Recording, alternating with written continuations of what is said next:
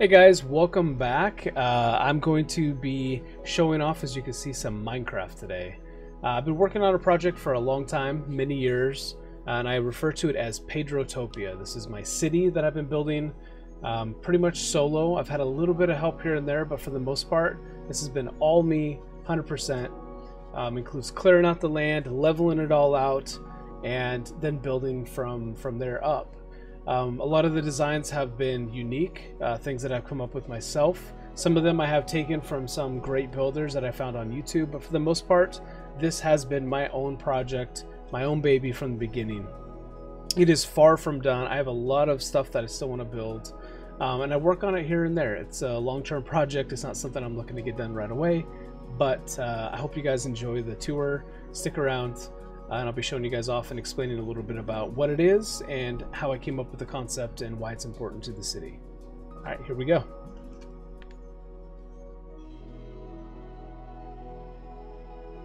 I refer to as the residential area because across the bridge we enter the downtown area.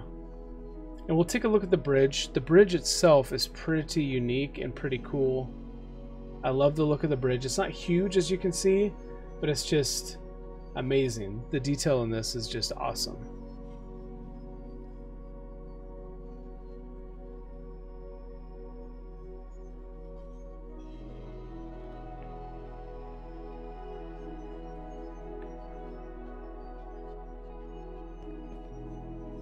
Okay, so let's head into the downtown area, guys. Look at this. You can see multiple buildings spread out all the way across. A lot of them unique, some of them very tall, some not so tall. Okay, so we're going to start right over here with the Riverside Hotel. It is called the Riverside because obviously it's right next to the river. This building has zero interior done. This one, I built the exterior. I thought it was kind of cool, unique. This one is completely just made up as I went. I had no preset plans and I just kind of winged it. The lobby itself, I did put some lighting on the pillars. I wanted to make it kind of like a Greek entrance to it, which is a little bit different from the rest of the buildings I had. But this will be the lobby once you enter in, and then it will be filled out with different hotel rooms. And then up on top, as you can see above the sign, there will be a suite area for the more well-off customers that we have. And here is my favorite building in the entire city. This is the courthouse. So I wanted to build a courthouse and I couldn't figure out how to build it. In my mind, I kept thinking buildings that look similar to the city hall over there, right? And I kept thinking, like, no, I don't want a city hall. I don't want to do that. So what I did is I went on the internet, I looked up on YouTube courthouses, and I just didn't see anything that fit what like, it just didn't, it wasn't good enough. And I hate to say that because some people are crazy good builders, but I just wanted to have something very, very unique. So instead, I just went on the internet and I found a picture of the Supreme Courthouse. And I decided to try to build it.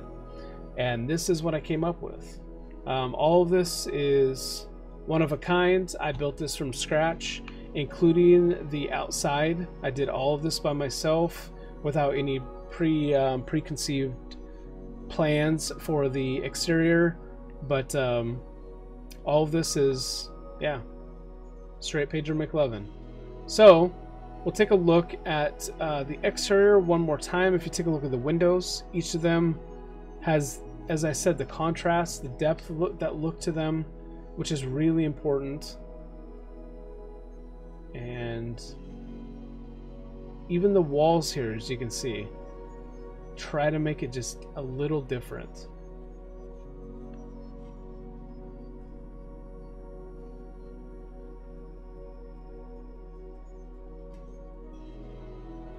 And we can't pass this building without going inside and taking a look. There's no furniture in here, But the lighting and the flowers, the detail on the floor that I did. Oh.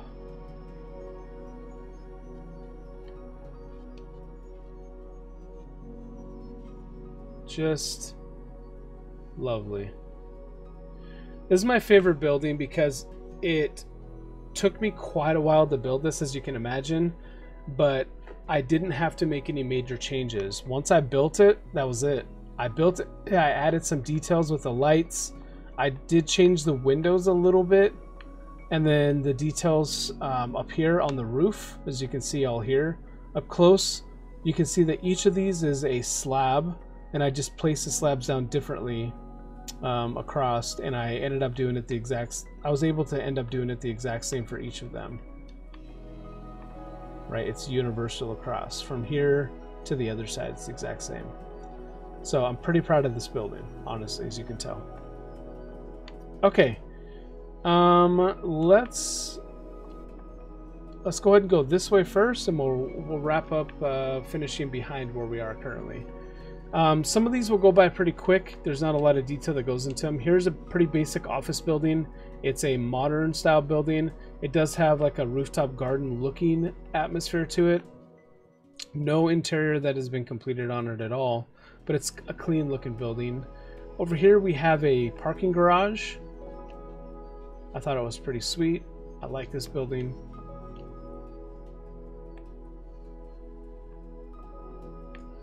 Over here we have a big giant office building. It is in the shape of a B. This was for somebody in my life. I built a building, their favorite color is pink, and their name starts with a B, so I built this building for them. So this building is pretty important to me, and I'll probably never end up tearing it down, even though it's not one of the more detail-oriented buildings. One feature I do like is the tubes that go down throughout the whole building. If you look at the interior here, right, you can see my plan was to add like a little flower garden, maybe a little pond in the middle there, but it goes all the way up, so each floor that you go onto will have the tubes that go up, which I really like that part of it.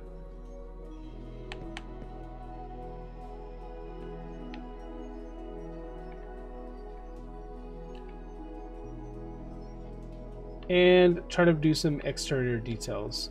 Over here's another office building. Office building and hotels is what you pretty much see quite a bit of. This one's kind of cool because it staggers back and forth for the balconies. Right, as you can see, I really like that part of it. It makes the interior for each of these very large. Right, so whatever floor you're on, it's very large. As you can see, they're all empty, which will be a common theme that you'll see.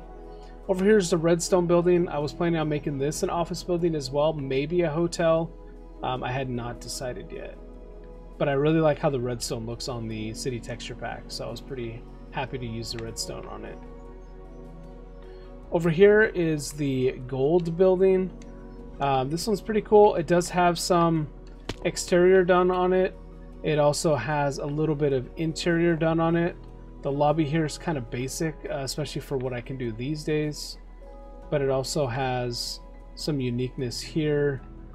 These are some offices that were built, and then up here is a cafeteria that was built. So you think like, oh, well, you know, we work up on the 16th floor, let's go down and have lunch, and that's on the 2nd floor. Something that was just a little different. Okay, let's see, let's go here to these offices. Okay, so we have the twin office buildings here.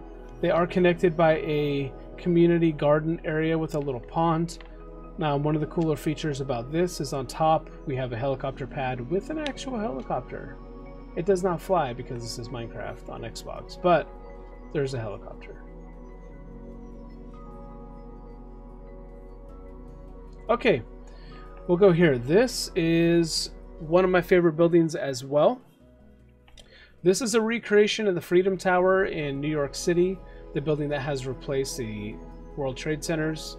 I love this building. I had planned on doing the interior, but once I built it with the glass, which took me forever, I decided that I loved how it looked and I just wanted to keep it. So instead, I did a unique fountain here in the middle.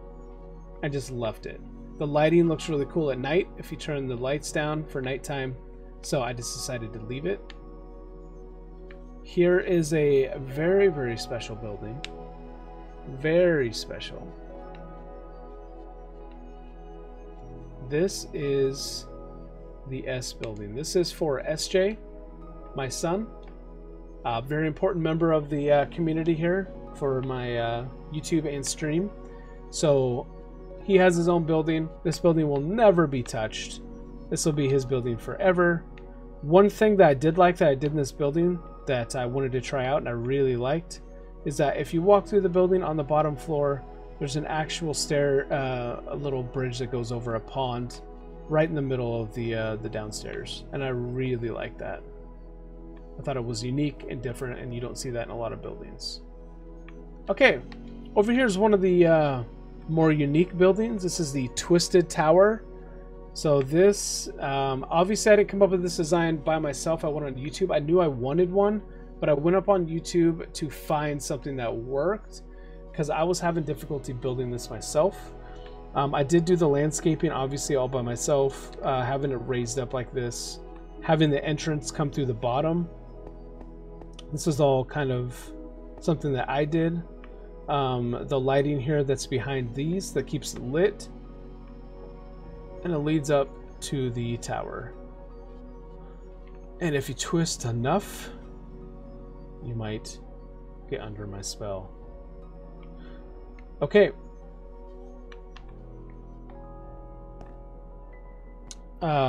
Something that I like to do is build some parks.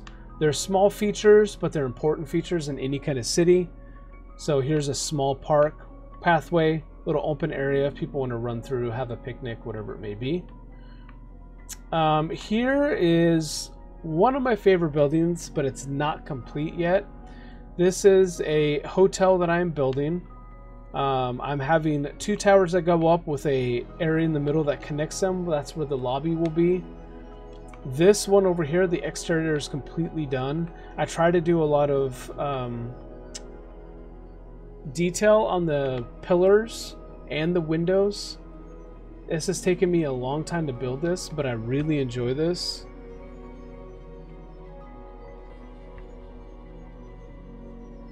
Right, this one's completely done, 100%.